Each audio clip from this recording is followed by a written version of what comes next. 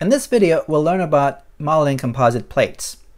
Composites are materials made of laminates, and laminates could have orthotropic material properties, and these composites will have stacking numbers based on the orientation of the laminates. Don't worry if you are not familiar with composites. As we go through this example, you will learn about them and understand what that means. So I have written a script in here to model a composite plate in tension. And the reason I'm using this example is that composite plates have an interesting property, and that is if the stacking sequence of the laminates is not symmetrical, and if you pull them or put them in tensile loading, they will bend. But if the stacking sequence of the laminates in a composite plate is symmetrical, and if you pull them, they will act like an isotropic material, and they will just expand without bending. So the script in here starts with fini to finish any stage of simulation that we have been at, and /clear to clear database. And then I have prep7 to start pre-processing. So the first thing I want to do in pre-processing is to select the element type, and I select element type 190 as reference number 1. So element type 190, as I've shown in here, is a solid shell, which is basically a solid element with shell properties, which means we can define multiple layers along the length of the solid model. And each of those layers could represent a laminate in the composite plate. So that's why I've picked element 190, element type 190, a solid shell with multiple layers in a 3D volume. Here, real constant isn't really necessary for solid shell 190, so I haven't given any values to that. And I have defined an orthotropic material model in these lines. As you can see, I have given EX, EY, EZ, which are the Young's moduli in X, Y, and Z directions. Then I have given the shear moduli in XY, YZ, and XZ planes, and the Poisson ratios in all three planes. So this is an orthotropic material property as opposed to isotropic. And these numbers cannot be given randomly and arbitrarily. There is a relationship between these numbers, and these values can be found on literature for different kinds of composite materials or laminates. So I've picked these values for an orthotropic material model, and I have defined a section type shell. So section type shell, and it doesn't have any components. So if I come find the section type command in here under S section type, I see that one of the components or one of the items is shell. And if I go to section data for a shell, finding the shell in this documentation, there's pipe, there's taper, there's axis, and there's shell. The first one is thickness, and then the material model, and then theta, which is the orientation. So we have orthotropic material model in here, which means the properties of the material is different with respect to the direction. So there's X, there's Y, and there's Z. That's why we have to define the orientation of each layer in the section type. So what I have done in here is I've given 0.002, which is 2 millimeter thickness for each of the layers. So you have 4 layers of 0.002 meters. Material model is 1, which is the orthotropic material model I've defined. So this is the same for all the 4 layers. What is different is the orientation angles. So first layer is at 0 degree orientation. And then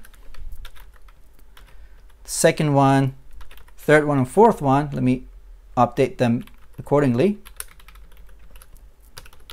This is second at 30-degree orientation. And then the third one is at 60-degree. And then the last one, or the fourth one,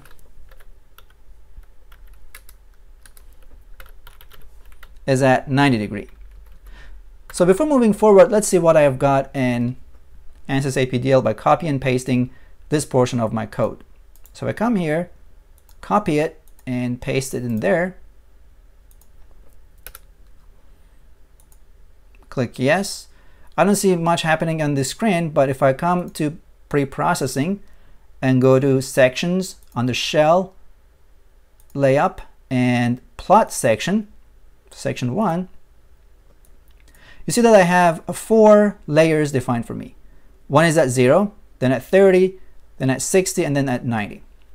So what happens is that there is no plane in between these 4 layers that I could draw and see that there is symmetry between the sequencing of the laminates. That's what a unsymmetric sequencing of laminates means. Now if I come back to my script, the rest of the lines are pretty easy. So I have created a block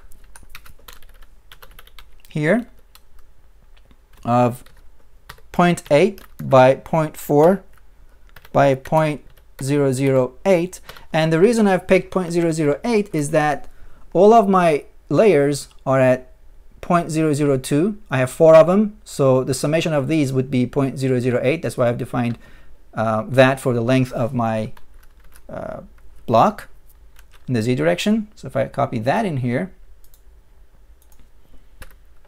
see that the block is made for me. Now going back to the script, here I've set the element type to 0.1, real constant to 0.1, material to 0.1, and section to 0.1. So this line means set active section type to 1, which is 4 layers of laminate, and then element size is 0.04, and vmesh means mesh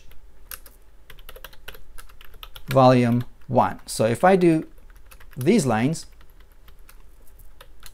and copy in here,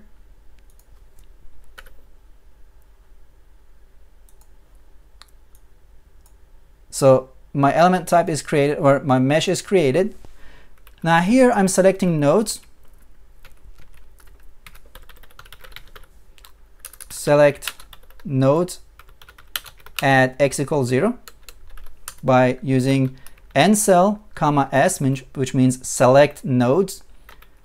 LOC for location, x is for what kind of location, which direction, and z or 0 is the value. And then I'm saying fix in x direction, which is basically a symmetry boundary condition on this plane. So if I look at it from 2D, here I'm saying don't move in the x direction. Basically I'm applying a symmetry boundary condition. Then here I'm doing the same thing, except in the y direction. I'm saying select nodes at y equals 0, and then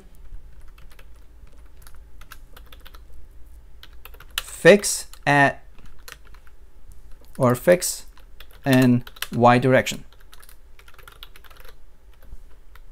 and then select everything. So if I copy these lines there,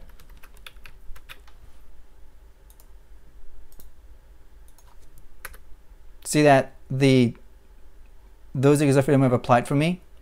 That's the symmetry boundary conditions. And then here I'm selecting one of the nodes and applying a displacement basically in z direction. And that is to ensure that there is no free rigid body motion in the model. So I'm picking the node at location x0, y.4, and z0. I'm saying no displacement in the z direction using the d command. So if I do this and put it in here, that is a node in there. If I zoom that, move this window away, you see that that node is fixed in the z direction. Go back to the script. Now I'm selecting nodes at x location of 0.08. So select nodes at x equals 0.8 and apply 100 pascals tensile pressure, and then select everything, and then everything is done. After that, I can just come set analysis type to static and solve.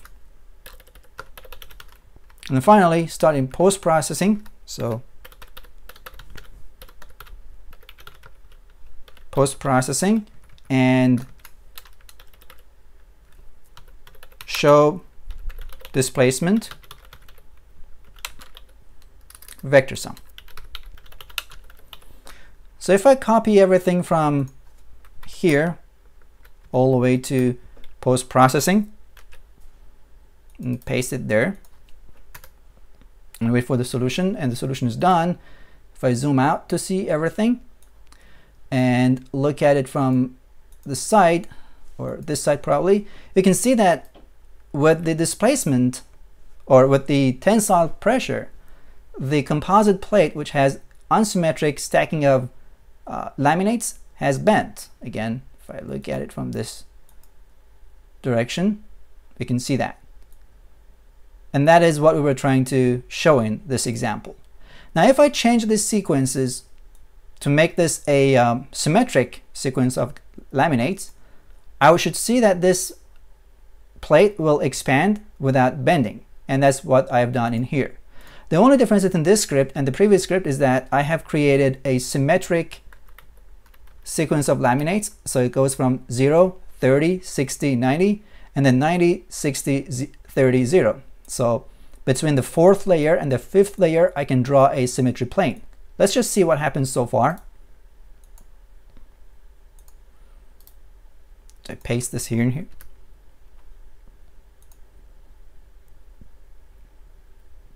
I just want to see the stacking of sequences or laminates.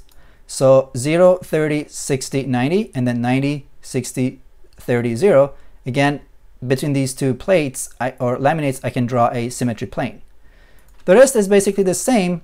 The only difference now in here is that the layers are at 0.1 millimeters to keep or 0.001 meter, which is 1 millimeter, to keep the thickness of the block the same as before, and the rest is again exactly the same as before. So I'm just going to copy it, paste everything in ANSYS, and see how it would deform. And if I take a look at it from top, see that it has just expanded. It doesn't bend anymore, again, from top view. So in this example, we showed how to define orthotropic material models and section types or section orientations to create symmetric and unsymmetric sequencing of laminates in a composite material.